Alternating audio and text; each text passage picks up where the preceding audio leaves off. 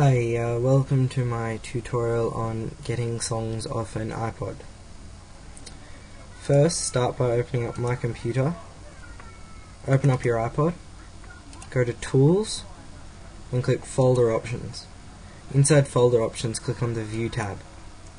Scroll down and find Show Hidden Files and Folders, then click Apply. Now you can see there's an iPod Control folder.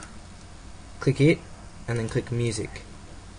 Inside here you'll see a whole lot of folders, and inside them they have just weird names for all the songs.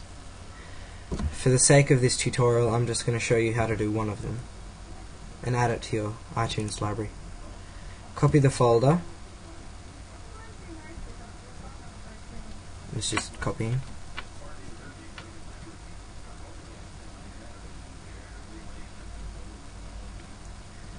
Now right click on the folder, click Properties, and then tick the hidden box so it's unticked. Apply. Okay. Now open up your iTunes.